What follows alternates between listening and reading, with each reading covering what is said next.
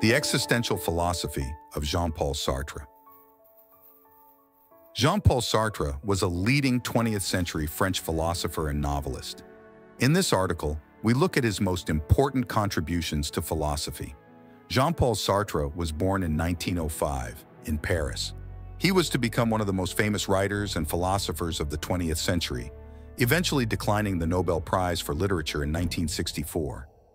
His philosophy and writings on existentialism provoked strong themes of human freedom and the corresponding angst that comes with the responsibility of being free. Jean-Paul Sartre's philosophy attracted many adherents in philosophy and the arts, and he notably had a relationship with second-wave feminist Simone de Beauvoir. In this article, we look at some of his most significant contributions to existential philosophy found throughout his various writings. Jean-Paul Sartre. Being in itself and being for itself. For Sartre, there are philosophically significant differences between the states of being between things in the world and people. Things that are not conscious, such as rocks, chairs, or can openers, are what he referred to as being in itself. A can opener is defined by what it does, opens cans, which defines what it is. No matter how you use a can opener, its defining quality, i.e. essence, is that it is an object that opens cans. A rock, similarly, is a rock no matter what you do to it. These types of objects are locked into their essence and cannot change it. A being for itself, on the other hand, can define its essence above and beyond what it simply is. In this way, a person is both being in itself and being for itself. A person is a being in itself so far as it is a biological organism, and it is a being for itself in the sense that we can freely choose what our essence is, what we are for, what we are about, and so on. A being for itself has this freedom to choose its essence, whereas a being in itself does not. Furthermore, a being for itself can distinguish itself from other beings and objects, and in doing so, discover itself. Sartre referred to this process of discerning this from that as negation, which he believed was a fundamental trait of consciousness.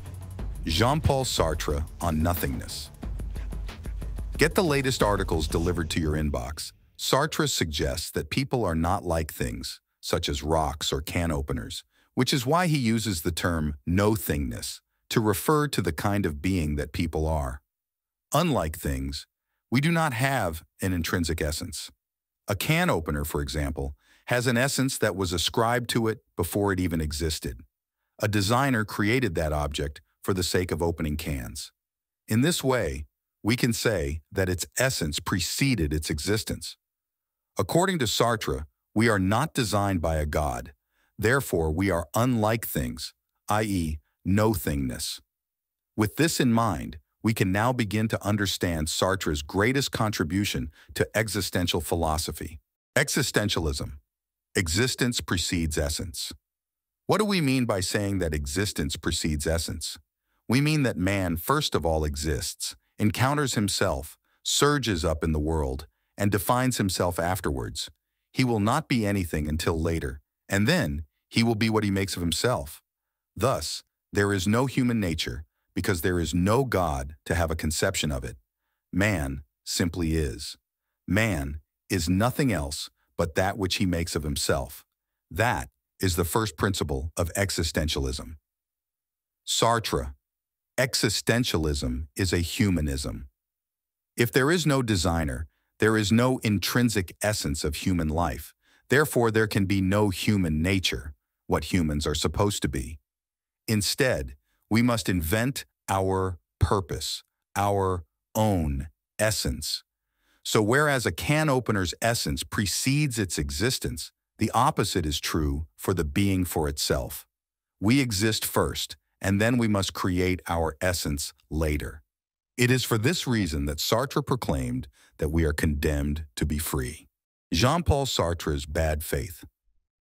One of Sartre's most controversial contributions to philosophy is his claim that we are radically free to define our essence but also free to choose, act, and even change our emotions.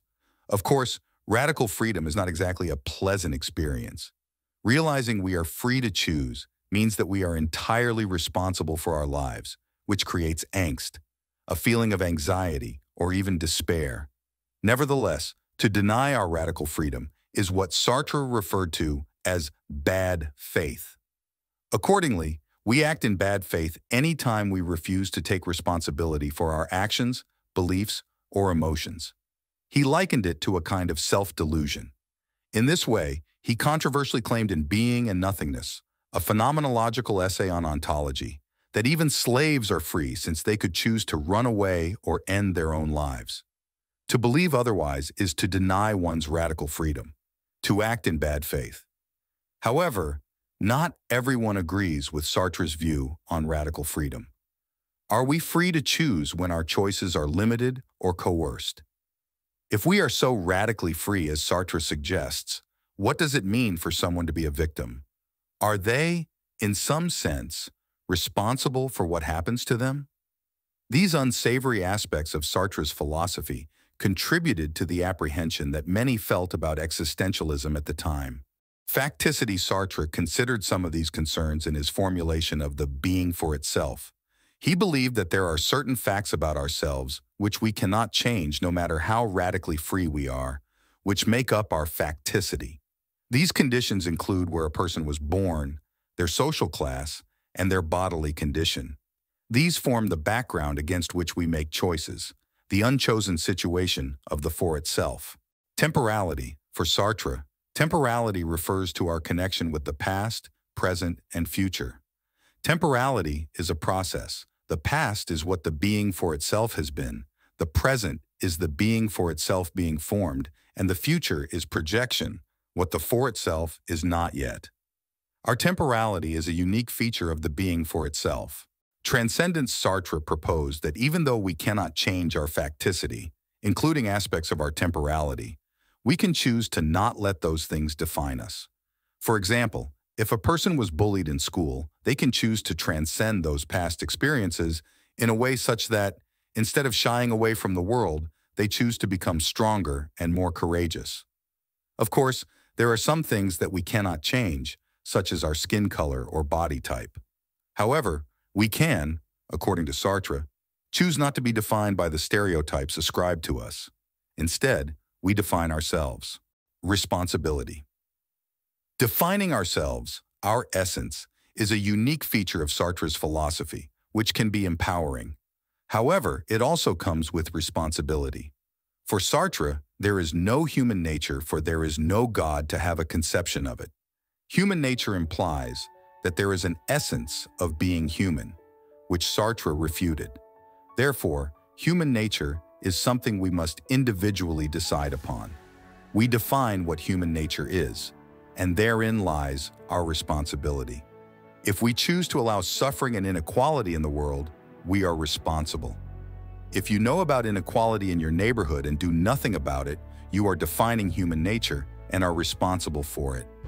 In this way, Sartre suggests that we each carry the burden of being free, for with it comes responsibility. To shy away from that responsibility would be bad faith. Synthetic unity.